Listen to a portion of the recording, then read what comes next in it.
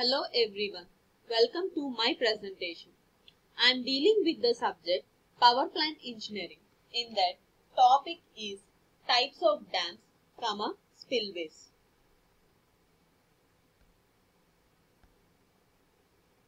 The outline of my presentation is powerhouse equipment, types of dams, spillways. Powerhouse equipment. Some more components are required for the proper user-friendly and smoothly functioning of the power plant. These components are valves, pumps, spillways and sludge tanks. In that, first one is the valve. This is the instrument which is used to control the pressure of flow of water. There are different types of valves like U-valve, V-valves, butterfly valves, etc. Next, pumps. These are the devices used to send the water or any fluid from lower potential level to the higher potential level. Next, spillways. Spillways is a kind of the canal provides besides the dams. Spillways is used to arrange the excess of accumulation of the water on the dams because excess accumulation of the water may damage the dam structure. Sludge tank. Before sludge tank, to avoid the stand, when there is a sudden close or decrease in the pressure due to the control valve, when there is a backflow of water, this creates a high pressure zone in the penstock. Due to this, it may burst. This effect is called as hammering. So, when in the turbines, when a large amount of the water gets in the penstock, when a large amount of the water gets backwards, this may burst the penstock. So, this effect is called as hammering. To avoid this tank, to avoid the hammering tank, a tank is attached to the penstock which is used to store the water. This is known as a surge tank. And advantages of hydel power plant. The major factor which goes in favor of hydroelectric power plant are as follows. Water is the cheapest and reliable source of generation of electric power because it exists as a free gift of the nature. There are no ash disposal problems as the atmosphere is not polluted because no smoke is produced in the plant. No fuel transportation in the problem. Less supervising staff is required. Maintenance and operation charges are very low. It can take up the loads quickly and it is capable of meeting the variable loads without any loss in the efficiency. Its maintenance cost is very low.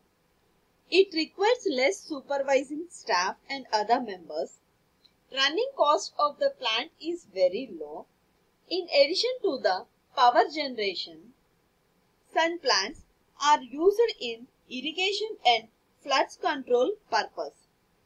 Hydroelectric power plants have become more economical competitors with the steam power plant and will acquire more economic advantage with the rise in the price of coal and oil. The life of the plant is more and it affects the age of comparatively small as on the overall efficiency of the plant. These can be started and stopped very quickly. Unforeseen season outage are very frequent. Plant has no withstand losses. As there is no fuel required, no expenditure of the material handling, storage and disposal of the waste. And disadvantages are the initial cost of the plant is very high, takes long time for the construction of the dam. Generally, such plants are located in the hilly areas far away from the load centers and thus require long transmission lines, and losses in them will be very more. For the generation of powers in the hydroelectric power plant is only dependent on natural phenomena of the rain. Therefore, at the time of the droughts or summer session, the hydropower plant will not work. It is fairly long time for the erection of the such plants. The plant produced depends upon the quantity of the water, which in turn depends upon the rainy way. So it is a major disadvantage of the hydroelectric power plant. Classifications of hydroelectric power plants. Hydroelectric power plants are broadly classified into three types based on the heads: high head power plant, low head power plant, and medium head power plant. High head power plant, head of the water is more than 500 meters, then the turbine is used is Pelton turbine. In medium head power plant, head of the water ranges from 80 to 500 meters. This turbine is used such in turbines as Francis turbine. And in low head power plants consist of dams across the water. The head of the water ranges from 1.5 to 80 meters. This turbine used in such plants is the Kaplan turbine and Francis turbine. Vertical shaft are the examples for the low head power plants.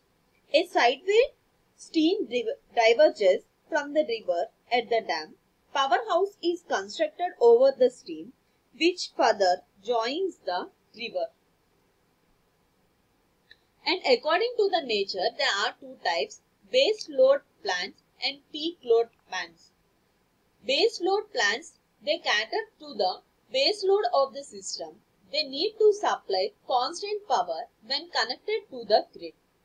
In peak load plants, some of the plants supply average load but also some peak load. Other peak load plants are required to work only during the peak load hours. According to the quantity of the water, there are three types: running off river plants without pondage, running off plants with pondage, and storage plant. In storage type plant, the storage is large, used as base load and peak load plants.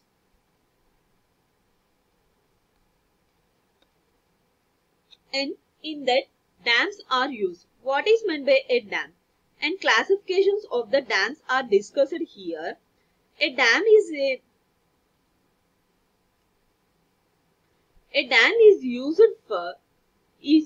as a barrier to the raised water for storage or diversion to create a hydraulic head. Types of dams. Dams are of three types: hydraulic dams, masonry dams, and timber dams. Based on the selection of types of dams are of two types: nature of foundation and nature of the valley. Based on the nature of the foundation, it is sound rocky formation in foundation, and any type of the dam, poor rock and earth foundation, earth dams are used. Nature of the valley. For the narrow valley, arch dam is used. For rocky bed, solid gravity dams is used. For wide valley, weak foundation, width dams are used. Any wide width of the valley with good foundation, steel dams are used. In that, first one is fill dam. Fill dams are broadly classified into different classifications. In that, first one is earth fill dam. This is the example for this is the block diagram for the earth fill dam. Earth fill dams are also called as earth dam or embankment dams. Dam builds up by compacting successive layers of the earth using the most impressive materials to form the core and placing more permissible substances on the upstream and downstream side. A phasing of the crushed stone prevents the erosion by wind or rain, and examples are spillways used by the concrete. And second type of dams is rock-filled dam. In rock-filled dams, dams are completely filled by the rock. This is the drip trap and this is the working area. A rock-filled type is a type of embankment dams which comprise primarily compacted rock materials used in mountain locations where rocks are available. Mercenary dams. In solid gravity dams, masses and bulk depends upon the weight on the stability. It requires strong rock foundation.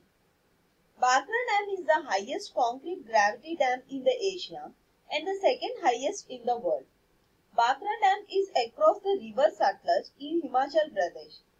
It is at a height of 740 feet high above and the deepest foundation as straight concrete dam being more than the 3 times of the dam of Qutub Minar. Length at the top is 518.16 meters, that is 1700 feet. Width of the base is 190.5 meters, that is 625 feet, and at the top is 9.14 meters. Next type of dam is wilderness dam. It is a type of dam enforced by the structural support. A wilderness dam or a hollow dam is a dam with a solid, watertight upstream that is supported at intervals on the downstream side by a series of supports. The dam wall must be a straight or a curved. So this is not a straight, this is the curved surface. Most buttress dams are made of reinforced concrete and are heavily pushing the dam into the ground. Water pushes against the dam, but the buttresses are flexible and prevent the dam from falling. Buttresses supports that transmits the force from the top of the roof or a wall to another supporting structure. It has a relatively thin structure. Because of this thin flange, the dams are used for half as concrete as gravity dams can be used for the weaker foundation. Next type of dam is arch dam. Arch dam is a solid dam made of a concrete that is curved upstream in the plain. The arch dam is designed so that the force of the water against it is known as hydrostatic pressure against the arch, compressing and strengthening the structure as it pushes into the foundation or abutments. An arch dam is most suitable for narrows or canros with a steep wall of stable rock to support the structure and stresses.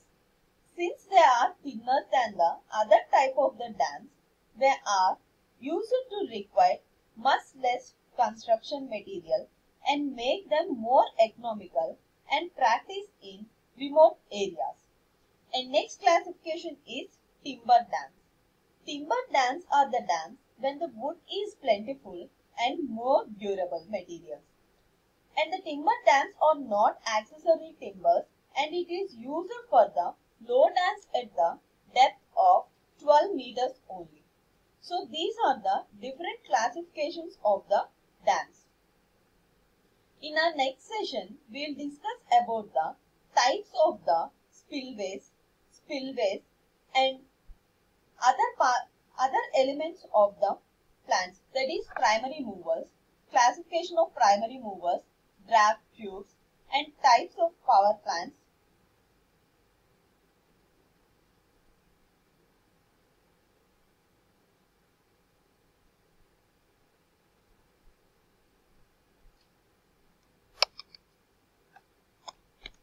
So this is the arch dam. In the arch dam, if we consider this is a plane and this is the radius inside the arch, and capital R is the radius of the outside of the arch, and this the angle is theta by 2, and the angle here is the theta, and the length of the plane is considered as the